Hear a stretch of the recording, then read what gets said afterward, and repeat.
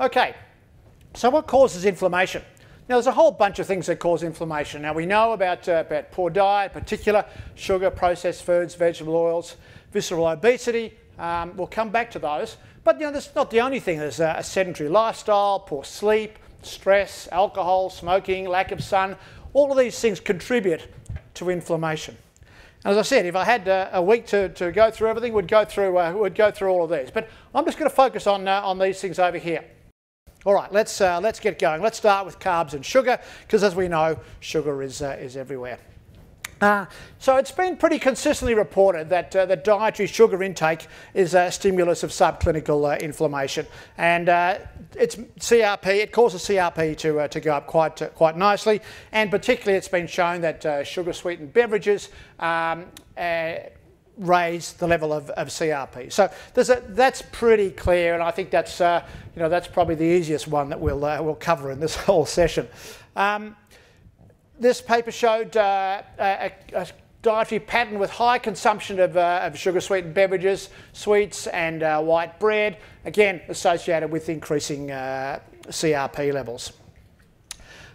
Once again, another review paper that this is a trial that showed low to moderate soda consumption, soft drink consumption. So it doesn't have to be a massive amount, but even quite low soft drink consumption increases CRP.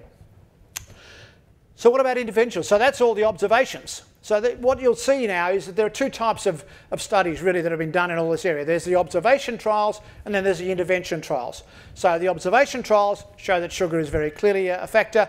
Intervention trials actually are pretty similar to the observation studies.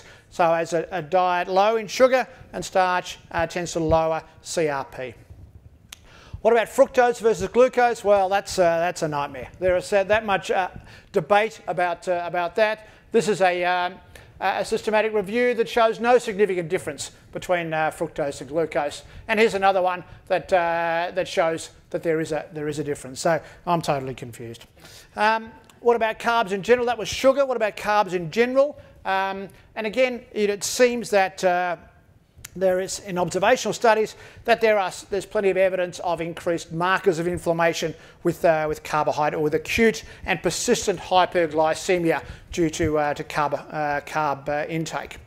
And then what about the interventions? Well, it does seem reducing carbohydrate will reduce the amount of pro-inflammatory cytokines, chemokines, and adhesion molecules.